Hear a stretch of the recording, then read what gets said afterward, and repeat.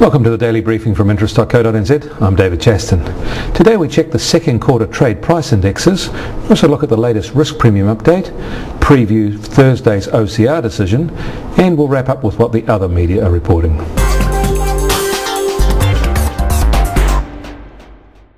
The relationship between the prices we receive for our exports and our imports is called the terms of trade.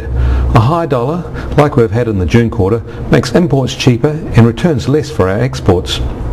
Today's data released by Statistics New Zealand on second quarter trade prices shows that on balance New Zealand's been getting more benefits from a lower cost of imports than we've foregone from a shrinking returns for our exports.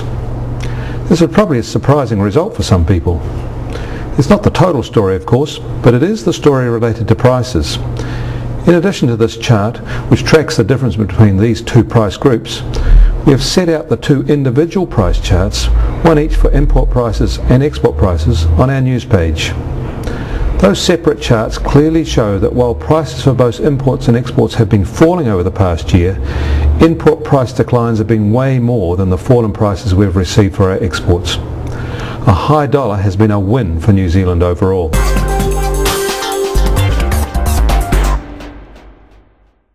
The past week has seen some serious movements in the pricing of benchmark yields.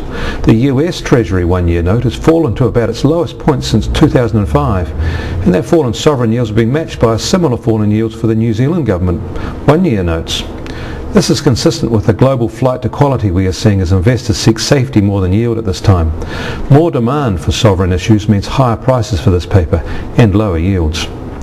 However, local swap rates have risen recently and are now back close to their high level point since we've been keeping these records. That means the local commercial risk portion of our premium is rising fast.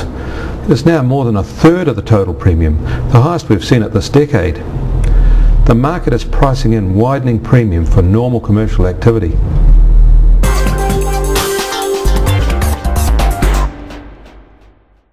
On Thursday this week, the Reserve Bank will announce the results of its latest assessment of the OCR. Reserve Bank Governor Alan Bollard is expected to leave the official cash rate on hold, with any concerns about the fallout from financial market ructions being offset by the continuing threat of inflation.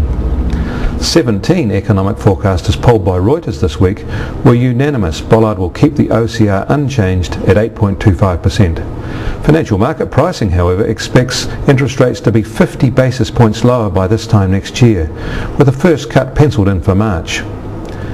With mortgage rates above 9%, borrowers whose fixed rate loans are coming up for an interest rate reset face much higher costs. But economists note there are many factors which will hold up consumer spending. Labour markets are tight, the rest of the world is booming, and there are sure to be big spending promises in the lead up to next year's election. And that's not to mention the huge injection the dairy industry is making to the economy. Inflation is the main risk, and a lower exchange rate can change the picture fast. We won't see the effects show up for another month or two yet.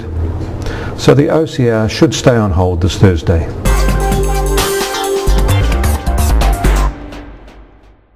And finally today, a quick wrap-up of some other recent news. Spice's latest Household Saving Indicators report shows that the net worth of the average household increased by $9,000 during the June quarter and reached $375,000, up $41,000 this year. Rising house values continue to drive growth in net worth.